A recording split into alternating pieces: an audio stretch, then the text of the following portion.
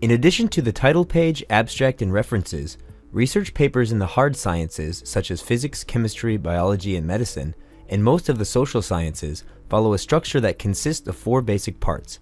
These are the introduction, methods and materials, results, and discussion sections.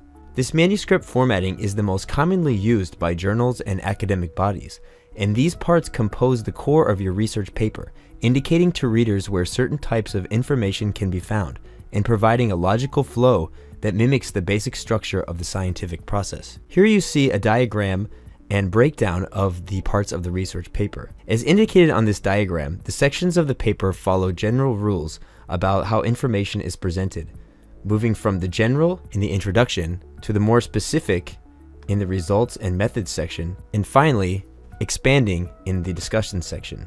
In the introduction, the question, "Why did you do this study?" is asked.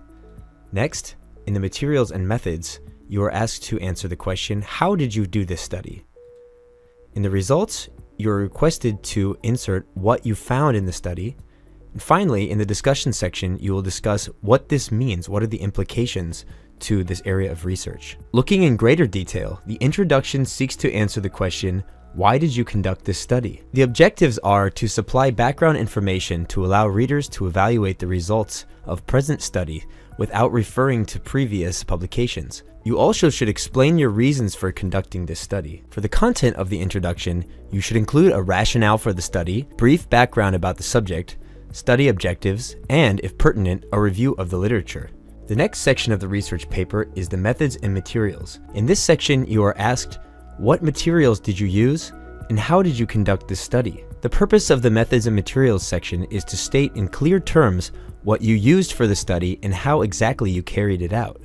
For content, you should include study design, study materials, answer the question, what was done to the material, and how are the effects measured? The methods and the materials is the leanest part of the research paper, as it only focuses on the very specific details of how your study was carried out. In the results section, you're asked to answer the question, what exactly did you find?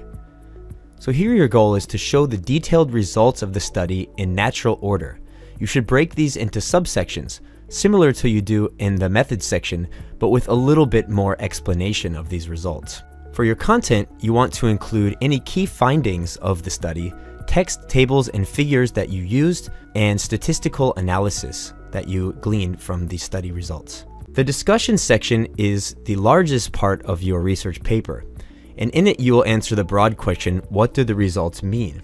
What exactly does this require you to do? Well, your main objective is to explain the overall outcome of the study results on the specific area of study and tell about the wider implications of the research. This means that you will be talking about not only the research for your specific area of study, but if applicable to other research that might be conducted in the future. And therefore, the content will include a restatement of major findings in this area of study, strengths and pitfalls of your study, implications on other future research, any unanswered questions in future research, and a final summary and conclusion. Now, while some models will separate the conclusion from the discussion section, most will say that this is one and the same of the text of your research paper. So the conclusion is basically a final statement, and actually it leads back to your introduction.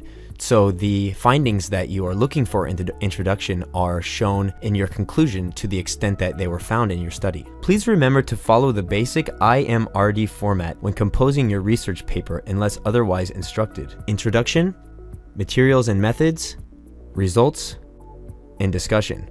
Using the right structure is the first step towards creating a strong manuscript and showing your work as clearly and concisely as possible. For more information and tips on manuscript writing and journal submissions, visit our resource pages at wordvice.com.